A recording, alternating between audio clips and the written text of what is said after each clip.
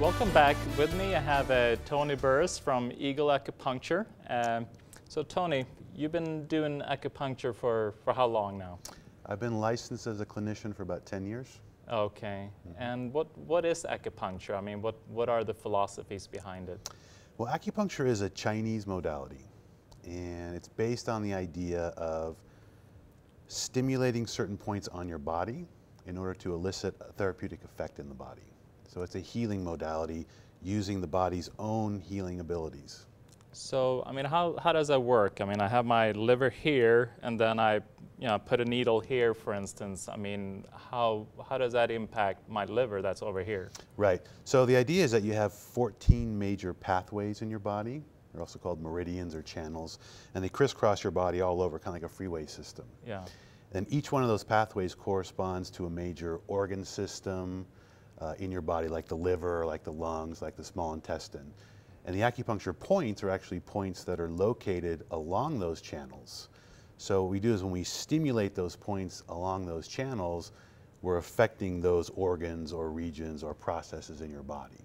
So I don't have to actually stimulate a point over your liver, which is in your rib cage. I can actually stimulate a point in your foot if it's on the liver channel, and that corresponds to the liver, so you're affecting the organ itself. So it's kind of like an electrical circuit board in a way? I mean, you want that electricity or that energy to flow in all these channels. Exactly. So the Chinese would use the word qi, is the word they use for energy, which is kind of a not really an appropriate translation, but the meridian system that I talked about roughly corresponds to the peripheral nervous system in your body. Okay. So you're basically sending a stimulation to your peripheral nervous system, which then goes to your central nervous system, your brain and your spinal cord, takes in that stimulation, translates it, and then sends it back out to your body.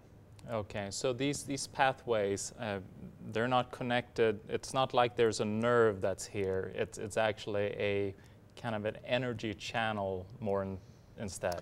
Right, so the channels are basically representational forms of the natural flow or the direction of flow in your body. Okay. So that flow can be nerve impulses, can be blood flow, can be lymph, can be a lot of different things. The Chinese would just use the word qi as kind of a general term to cover all of those things. So it's not really a very specific term, qi. It's meant to be just kind of a general representation of the natural flow in your body. They've actually taken different meters where they've been able to measure these meridians also. So what the Chinese were doing 5,000 years ago, we've been able to find out now that with scientific. Exactly. So the acupuncture points do have a different measurable electrical charge than the rest of the area around it. And when there's a pathology involved in that channel, again, that electrical charge will change. So, okay, okay. So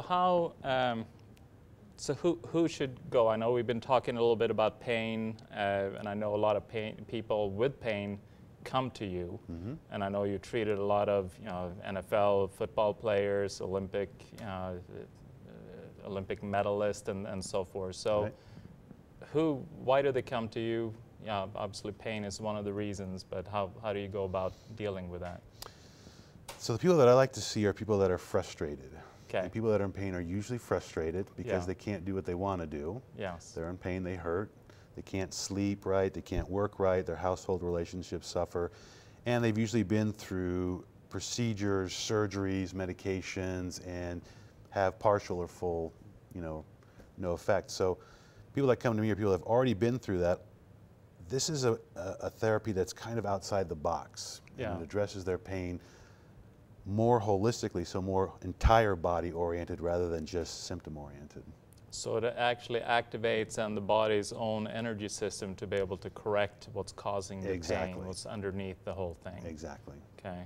So how does pain, how is it affected by just a needle? I mean, let's say you're stimulating, let's say it's the spleen meridian that is off and that's causing the pain in the knee. How does that work?